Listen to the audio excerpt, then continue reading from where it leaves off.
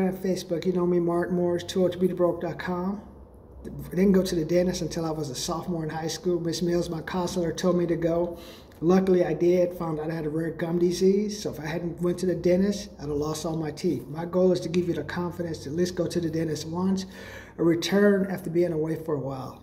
So today I have a couple of techniques I'm going to talk to you about cleaning your teeth. Just to whiten your teeth, just to give you some confidence. If you know you need to whiten your teeth. Okay.